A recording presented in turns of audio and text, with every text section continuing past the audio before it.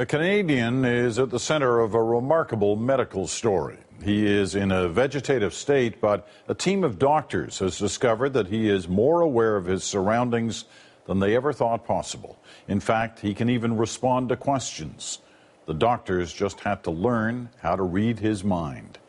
Kim Brunhuber has that story. You're not going to make a decision. Despite what they were told, Scott Routley's parents knew there was someone in there. They just had no proof until now. 12 years ago, their son got into a bad car accident.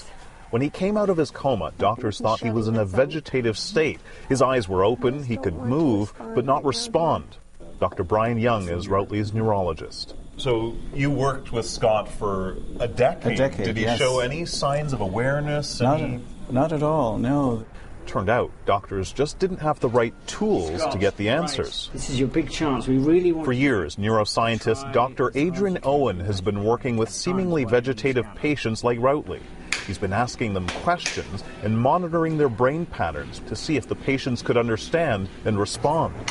This is where I want you to imagine that you're playing tennis. Dr. Owen found that 1 in 5 patients who were thought to be in a vegetative state could respond to basic yes or no questions. Now he's taking his research a step further by asking patients like Routley questions to which only they know the answer. I want you to tell us whether you are in any pain. The brain scan showed Routley had responded. That would suggest that he's not in pain, which is a big relief. Routley's neurologist says when he saw the evidence of his patient's response, he couldn't believe his eyes. Is it going to change the way you approach seemingly vegetative patients? Yes, in some of the head injured patients, we really can't anatomically see the full extent of the injury. And in those patients, I think we have to be very careful about making the diagnosis of vegetative state.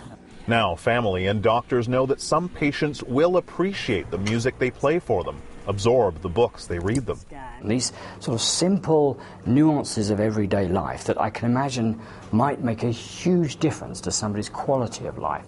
In the short term, some experts say medical textbooks will have to be rewritten to include this research. In the long term, they hope the technology will become cheap and portable enough to be used in hospital rooms, even at home, to allow people who are trapped in their own bodies the freedom to finally make a few choices for themselves.